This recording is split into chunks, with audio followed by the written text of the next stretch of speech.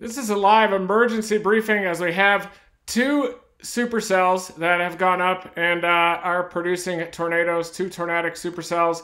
Very dangerous situation here, evolving in northern Illinois between Rockford and DeKalb, northwest of Sycamore, north of Clare, just south of the Kirkland area, as well as north of Monroe Center. So we've got dual tornadic supercells here in northern Illinois.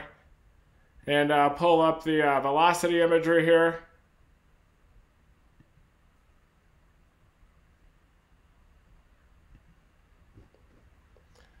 These are where those circulations are located. This one just to the northwest of Clare, and this one near the Monroe Center area. And I did just see on one of these warnings a confirmed damaging tornado, and it looks like it was with this southern one, went near the Esmond area. Definitely very close there to the Esmond area, likely causing damage, ripping off to the east there. It looks like it was that renegade storm. The back one tried to intensify as well near Monroe Center, and I don't know if that one actually produced a tornado, but I do believe it was this lead one. It was indeed the lead storm.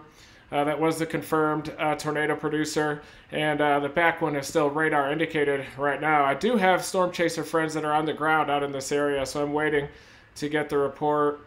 Does look like you can see a debris indication there near the Esmond area. Looks like it might have just weakened, but it looks like it was pretty intense and went through Esmond, lofting some debris into the air. Not as clear of a debris signature as you can get sometimes, but definitely does look like there was a debris signature there. Esmond, Illinois. There you can see it. It's starting to fluff out a little bit as it lifts off to the northeast so far. Ground reports do confirm that tornado as well. And on reflectivity, you could just tell these tornado producers, they have a certain look to them. Here you can see this hook-like appendage, forward flank, gust front there, very tight gradient here, hooks on the backside, indications that these things are cycling too. You could definitely see this bulge out just a little bit. But these are dual tornado producers. Tornado watch in northern Illinois continues here. These ones are battling against a little bit of stable air from that morning complex of thunderstorms and showers this morning. So we always thought it was going to be on the western edge of this convective line that ends up being the main event here. This is a live radar breakdown of this tornado situation. It was the lead storm that was the tornado producer here north of Clare right now, so I wouldn't be surprised if this thing is still on the ground, even though that debris signature shows that it has lifted a little bit. Still a mesocyclone there to the north of Clare, Illinois, that we are watching right here in that area. It does look like this circulation has broadened a bit, which is consistent with that debris circulation weakening as it lifted off to the northeast of Edmond. You can see it was a tighter circulation closer to Esmond, Illinois. Now it's becoming a little bit more broad, so I do think that that tornado likely has just lifted, and it looks like even this latest scan, it looks a little bit more broad to the north of Clare. But we still have these two tornado warnings. Looks like the back one is starting to consolidate a little bit more as this one's starting to weaken. Just to the east of Monroe Center is where the potential tornado would be right there. East of Monroe Center, Illinois. Damn, this fly keeps coming after me in here. What the hell? Gotta be kidding me. It's lighting me up.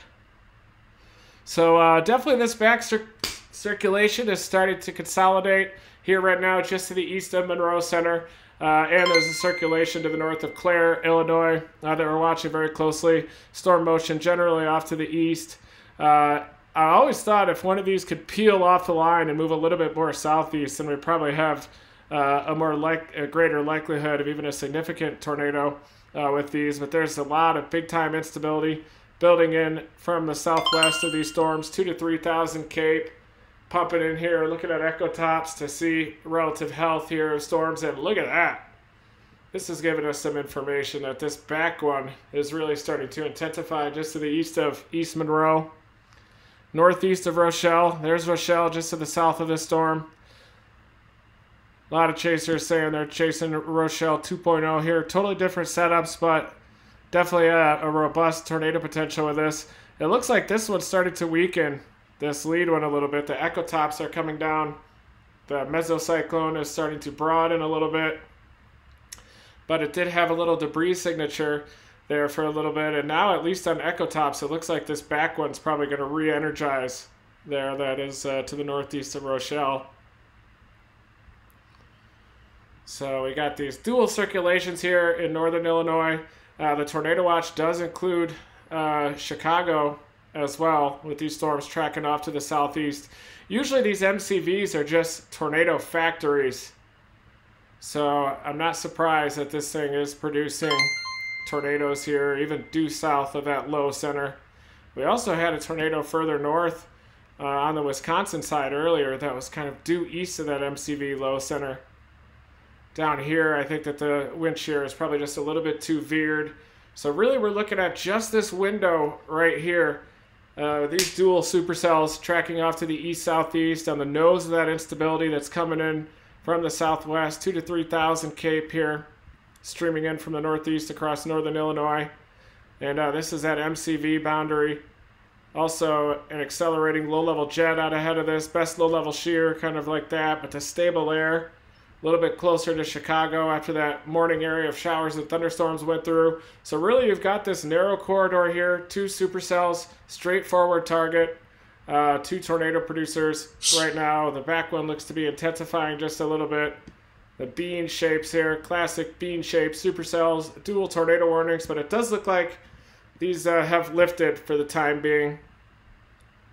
So I'm going to get back, I'm going to do my dishes really quick.